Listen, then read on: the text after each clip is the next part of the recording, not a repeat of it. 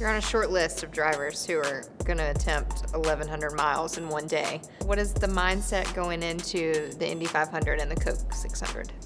Well, for me, I just like competing in the biggest events there are, and it doesn't get any bigger than the Indy 500. People have been kind of wondering when I'm going to do it, and finally it's all come together. So yeah, I'm excited about it. I don't really think too much about the mileage of it all really yet. Just excited about getting to run 2 races in the same day, and hopefully both go well, and it would be great if I could win at least one of the 2. What will you look back on that day and think that it was a successful day?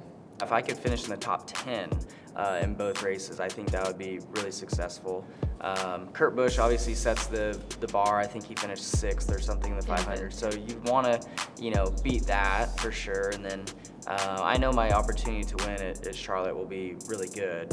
Being that I'm in Hendrick equipment and we've won that race before, and I'm just excited for the opportunity, really. Rick Hendrick is not a bad guy to know. He's the boss man for you, but he also is coming in as an owner, partnering with McLaren. What's his goal?